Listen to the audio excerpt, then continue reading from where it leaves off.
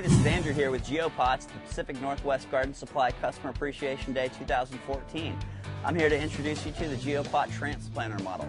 So GeoPots are our brand of fabric pots. Some of the benefits of using fabric pots are air root pruning, which basically means with a normal plastic container, as your roots grow out to the edge, they're going to start wrapping around the plant eventually and making it root bound. What happens with these is the root is going to grow out to the edge of the pot.